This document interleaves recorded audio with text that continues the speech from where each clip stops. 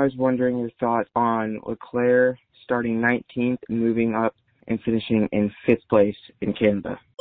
Leclerc had a great drive at Sunday's Canadian Grand Prix, starting P19 and making his way all the way up to P5. But while it was a great drive, it was nothing mind-melting. Remember that last season, Lewis Hamilton went from P20 to P5 in a 24-lap sprint race, which is way crazier than going from P19 to P5 in a 70-lap Grand Prix. Now, if Leclerc had gotten on the podium from P19, then I'd be much more impressed. But Ferrari decided to Ferrari and deprive him of that opportunity by way of botching his second and final pit stop. This 5.3 second pit stop put Leclerc back into the race in an almost unbelievably bad spot, stuck as the caboose of a now 5-car DRS train with Stroll in front. Had Ferrari gotten Leclerc out ahead of Stroll and his train, it's believed Leclerc would have been able to fight Lewis for P3.